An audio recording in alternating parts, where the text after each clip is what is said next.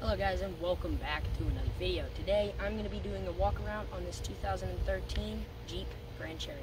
Starting out here on the outside, it looks like a regular 2013 Jeep Grand Cherokee with different headlights. But you can see it's got a Warn winch, little bar here, a what do they call this? A fair lead, and some BFG all-terrains on JK Rubicon wheels with off-road animal rock sliders or whatever. It's got Trailhawk suspension and skid plates up underneath there. And well, this Jeep was a V6, and those V6 don't come with two exhaust pipes. So yeah, it is, or is still an Overland. And this is my mom's daily driver. She drives it all the way from where we live to Oklahoma City, which is like a 4-hour drive. So yeah, let's move on into the interior.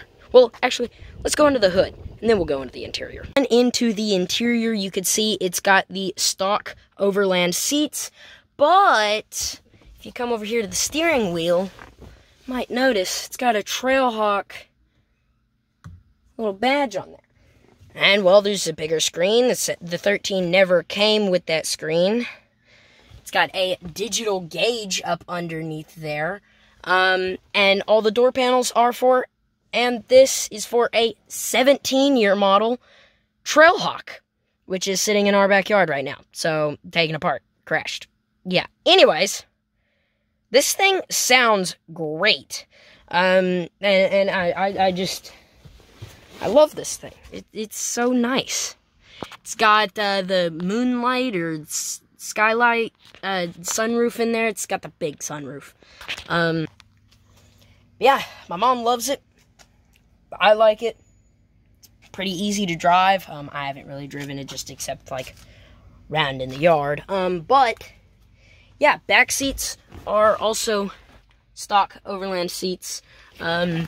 Stuff like that. So, you know, it is what it is. It is a nice Jeep, though. It is a nice Jeep, and it sounds good because, let me see if I could, yeah, there it is. Okay, let me show you guys. So, right there used to be a giant, what they call the suitcase muffler. I've got it in the backyard. I could show you guys later.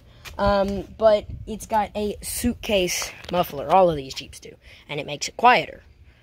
Well, this Jeep has an X-pipe now. So, yeah, but here in a minute, I will get in it and show you guys the inside. Or show you guys, like, let you guys hear this thing, because it sounds so good. So, yeah, I'm going to get in it real quick, set you guys up behind it, so you guys can hear this.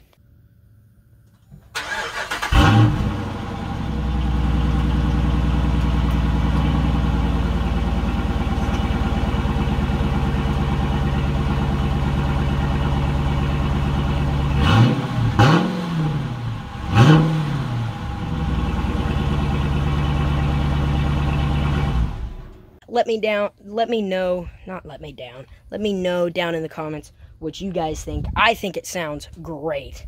It just sounds so good. And once it gets up into the higher RPMs, we call it the Kraken, because it's got a little crackle in there.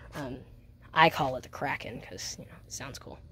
And the car sounds cool too, so, yeah. But this Jeep is awesome. It's amazing. I love it. I just absolutely love this car. So, I'll have to go back and see how that, how the little rev and stuff came out on camera. But, yeah, this car sounds amazing. And this engine, okay, so this car, the car has like 300 miles on it, or 300,000 miles on it. But the engine has $76,986. When we got this Jeep, or when we got this engine, it had like maybe 64,000. My mom's put at least 25,000 on that. 21,000, whatever, same thing. 21,000 at least miles on this Jeep. And it still sounds great. And we got to get new taillights. And we're probably going to get the 17 back door, though we could put the 17 taillights in it. Yeah, backup camera works.